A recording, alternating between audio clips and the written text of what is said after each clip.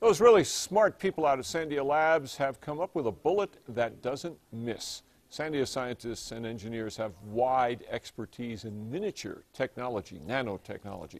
And the bullet is actually a tiny guided missile. News 13's Scott Daniels has more from the Newsplex. Dick, this patented design would give superpowers to average shooters. It could change the way American soldiers are trained on the front lines.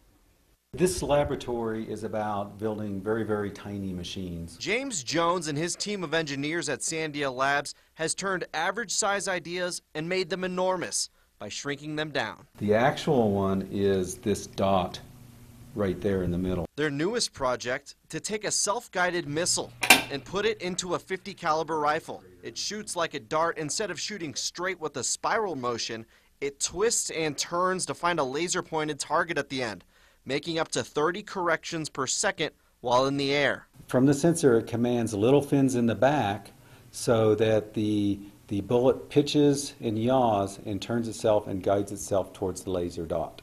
In theory, put these into soldiers' machine guns, and they'll hit their mark faster with precise accuracy, so soldiers can spend less time in a firefight. We've tested gunpowders to see if we could get muzzle velocities of military interest.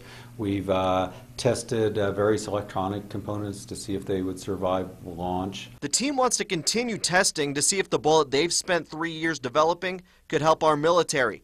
They need a sponsor to take the prototype and manufacture it on a commercial scale. Jones says that's the target they've been aiming for. Research and development grants have taken the project this far. Jones says it's about halfway through being fully developed for commercial use. Back to you. Okay, Scott, the Discovery Channel and the BBC are planning stories about this Sandia bullet.